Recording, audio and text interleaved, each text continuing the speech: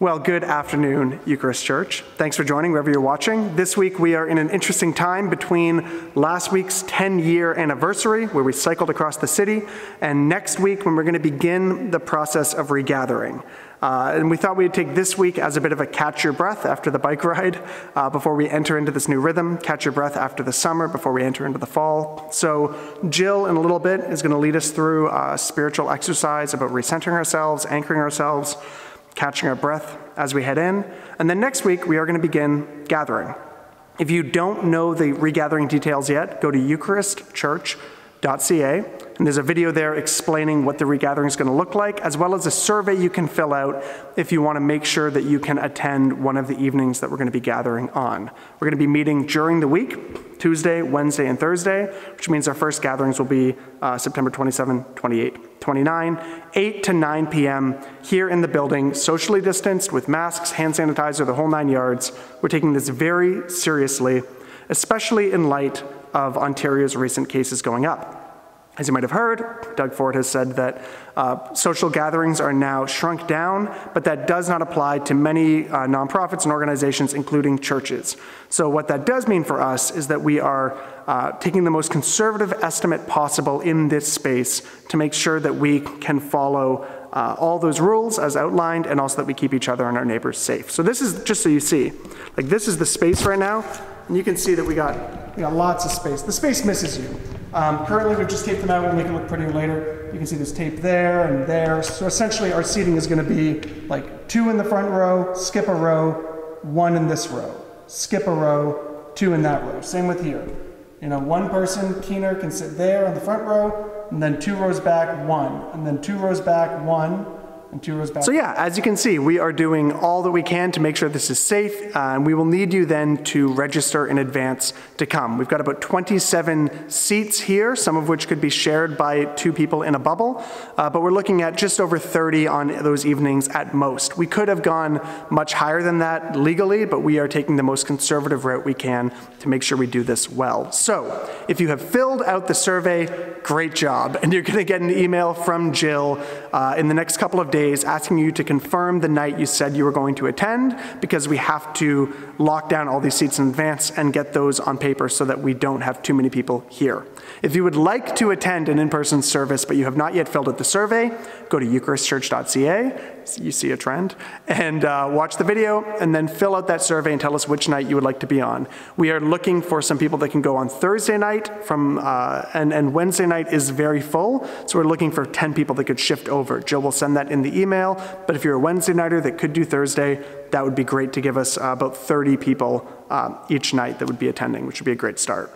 If you do not fill out the survey in advance, we will put an option to register online the week leading up to those services, but they will get filled potentially quickly, and so if you want to make sure that you can be a part of this as we regather, check that out. If you are not feeling safe to regather, or if even the rise in numbers in Ontario has you feeling uncomfortable, we totally understand, and there will be an option every night to zoom in to the service, and I even want to get like an iPad with like a wig on so that you can kind of be, the Zoom people can be a person in the community that we can say hi to and kind of address. So we're looking at all that. We're going to make sure there's safe options. We're going to make sure there's some kid options moving into October so that they can have their own space in this church. And we're going to make sure that our weekly gatherings are safe, but also I think going to be really powerful and amazing to be together again in a space doing something totally different, which I'm quite excited about. That's it for the official updates. I'm going to throw it over to Jill now, who's going to lead us through an exercise, and then at the end, I'll close us out with a benediction. Take it away, Jill. Hello, Eucharist. I miss you. I am, if you can see behind me, still in New Brunswick, which is not where I expected to be this September.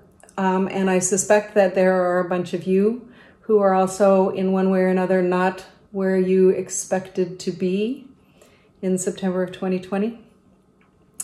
And I think that as we move out of summer and we move into fall, there's this sense of transition. I think there's a sense of worry. I think that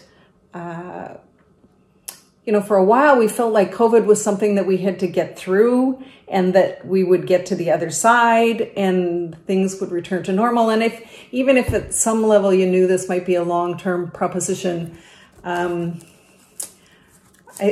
certainly don't feel like I have sort of settled into this is my new normal. And I think as fall comes, we struggle with how are we now going to anticipate or deal with a new normal, and what does a new normal look like, and do I even want a new normal? For those of you who have been around Eucharist for a while, we're now at the end of what the church calls ordinary season, and we would be entering into a fall season. Today, in years past, would have been what we call Same Page Sunday, which is an opportunity for us to all get on the same page to figure out sort of what our roles are and what our volunteer needs are and who's on first in a whole bunch of ways. And it's always a really nice opportunity to kind of come together and start the new season. So it's weird that that this is Same Page Sunday and it doesn't feel exactly the same. And it's weird that we are now 6 months into this and we don't know what the end of this is going to look like. And for most of us, we're not really any more comfortable now than we were 6 months ago. And I can tell you that I don't like being videotaped any more than I did 6 months ago. But here we are. And so while I was thinking about what do we do with that? What do we do with this idea of our new normal? What do we do with how do we live in this time? I was thinking about the story of the Jews in the Old Testament. And if you've been around the Bible for a while, you know that most of the first part of the Bible, the Old Testament, talks about this group of people called Israel, who who are the Jewish nation, who were chosen by God to be his special people. And he made all kinds of promises to them to make them a great nation and that they would populate the earth and that a Messiah would come from them. And there were all kinds of promises that God made to them. And then he did like great things. They were in Egypt and they were slaves, and he took them out of Egypt, and he promised them that they would have a land that they were promised that they would be able to end up in. And it took them a while to get to the promised land, but ultimately they did. And they defeated their enemies, and they lived for a long time in a very blessed and safe place with God. But then this thing happens in the latter part of the Old Testament in what was probably about 600 BC. The Babylonians, who then have this king called Nebuchadnezzar, decide that they are going to conquer Israel, and they do. And they destroy the temple, and they destroy Jerusalem, which is the center of their faith and their life and their world. And they take a bunch of the Jews into exile, and they just decimate the people. And so suddenly these people are in Babylon and they're in exile, and they don't know what to do. And I can imagine that they're really confused and troubled by, like, did we not understand something? We thought God said that he was going to protect us and that we would always be safe and it would always be good. And one of the writers that I was reading said that this must have created a real crisis for them. A crisis, a form of cognitive dissonance, which is when your view of reality and reality itself don't really match up. But he says that can precipitate the most profound despair or the most profound reworking of a worldview. And he said for the Jews, it did both. For example, they figure that the forming of the Torah, which is the Old Testament books that the Jews use as their sacred texts, happened during that time. There was a resurgence in Jewish tradition. There was this sense of people coming together and understanding that they couldn't just take for granted what they had or had believed, that they needed to create a new theology, theology of salvation, a new understanding of God, a new understanding of their responsibility in the world that they were living in. And so I want to read this passage from Jeremiah 29, which is just one of my all-time favorite passages and ends in one of my all-time favorite verses. Which is Jeremiah, the prophet of Jeremiah, writing to these people who are in exile, right? So they have been torn from their homes. They're like living in a refugee camp. They don't know what's going to happen to them. They don't know how long they're going to be there. They don't know if they're going to be there forever. And they're really struggling with how to understand themselves and how to understand God. And I'm going to read this to you a couple of times. And the first time I just want you to listen to it. I'm going to read it twice. The first time I just want you to listen to it. And then the second time I'm going to give us a minute to think about it. And then I'm going to read it a second time and invite you to just think about what strikes you from this, what message there may be for you in this message from God to his people. So this is Jeremiah 29, verses sort of 4 to 11, and this is taken from the Message. This is the message from God, Israel's God, to all the exiles I've taken from Jerusalem to Babylon.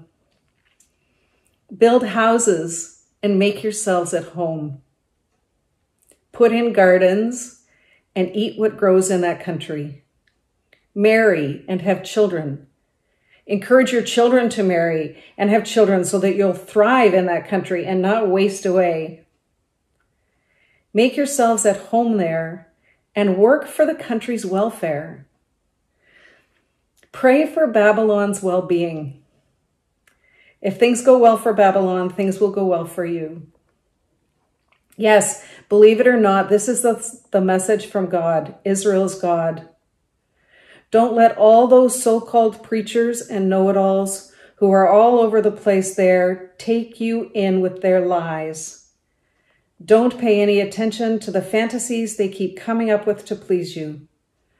They're liars preaching lies and claiming I sent them. I never sent them. Believe me. This is God's word on the subject. As soon as Babylon's 70 years are up and not a day before, I'll show up and take care of you as I promised and bring you back home. I know what I'm doing. I have it all planned out. Plans to take care of you, not abandon you. Plans to give you the future you hope for.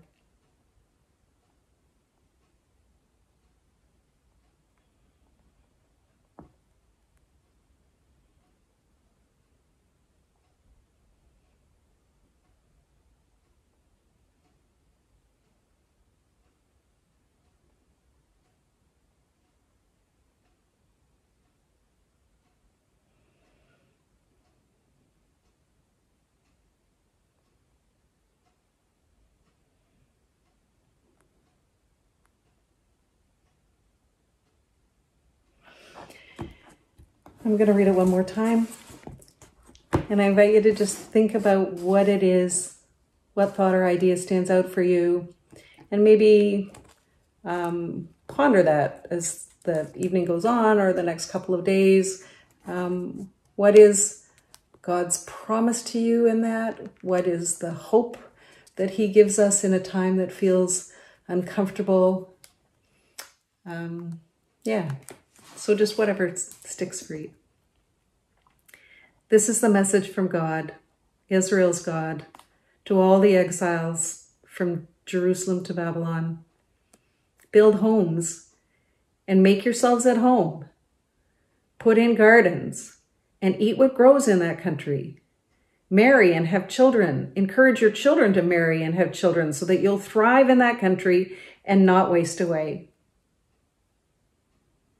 Make yourselves at home there and work for the country's welfare. Pray for the Babylonians' welfare. If things go well for them, things will go well for you. And yes, believe it or not, this is the message from God. Don't let those so-called preachers and know-it-alls who are all over the place there take you in with their lies. Don't pay any attention to the fantasies they keep coming up with to please you. They are liars preaching lies and claiming I sent them. I never sent them. This is God's word on the subject. As soon as Babylon's 70 years are up and not a day before, I'll show up and take care of you as I promised and bring you back home. I know what I'm doing. I have it all planned out. Plans to take care of you, not to abandon you. Plans to give you the future you hope for.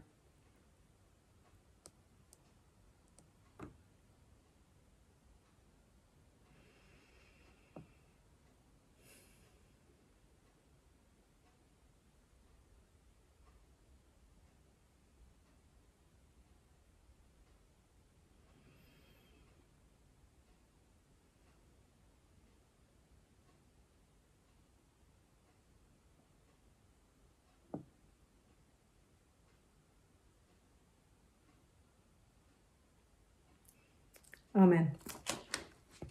I hope to see you soon. I don't know about you, I feel much more centered in the spirit right now, having done that. Thank you, Jill, for leading that exercise from the cottage, and we look forward to you coming back to us next week. We are going to go now with the benediction blessing. Before we do, just the last reminder to make sure that you've filled out the survey if you definitely want to be here when we regather beginning the week of the 27th, and to keep an eye on the eucharistchurch.ca website for the online options and for registration that is closer to the date. So let's go with a benediction blessing. I invite you to take a posture of reception as we head out from here into whatever your week looks like. So, beloved of Christ, may the Lord bless you and keep you. May the Lord make his face to shine upon you and be gracious to you. May the Lord look upon you with his favor and grant you his peace. Depart in peace and in great joy. Amen.